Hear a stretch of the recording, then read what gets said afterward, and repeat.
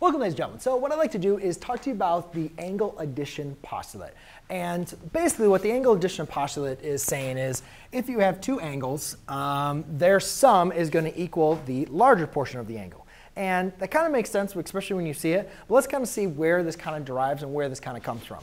So first of all, let's kind of go back to a straight angle. Now, we know a straight angle is going to equal, let's give this A, B, C. So we know that the measure of a straight angle, ABC, is equal to 180 degrees. Now, no matter how much I cut that up, if I take another line and I break that up, okay, it doesn't matter. We still know that the sum of these two angles is still going to add up to 180 degrees. It doesn't matter, right? Because ABC did not change. Just because I threw an angle in there didn't change what the sum of ABC is. It's still 180 degrees. So what that means is that the measure of ABD plus the measure of angle CBD is always going to equal 180 degrees. All I did was throw in that angle D, or throw in that line, that ray BD, and I just cut it up. I just broke it up. So we know that's 180 degrees. And it doesn't matter. This could be perfectly, right? So that's creates two right angles, which we know those are 90 degrees and 90 degrees, right? But what if I change this to like 91?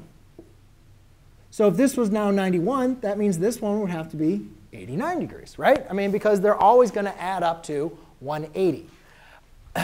So the angle addition postulate doesn't just care for straight angles. It also makes the case for any angle. If you just have a nice, beautiful angle, just like this, and let's call this WXY,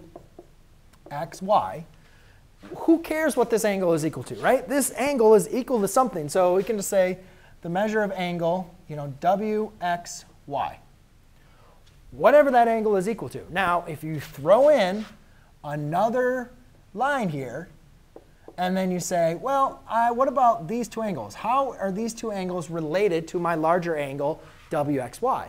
Well, they're related because the sum of these two smaller angles, which we can say measure of angle WXZ plus the measure of angle YXZ, those have to equal the sum of my larger angle. Because as you notice, what I just did, I didn't change the measurement of this angle. Just like I didn't change the measurement of this angle. All I did was break it apart, right? And we're technically usually going to be doing this with two angles. But I could create a third or the fourth or fifth or sixth. I could break this up however many times I want to. But the sum of all those angles is always going to add up to the larger angle, the measure of the larger angle. And that's what the angle addition postulate tells us. Thanks.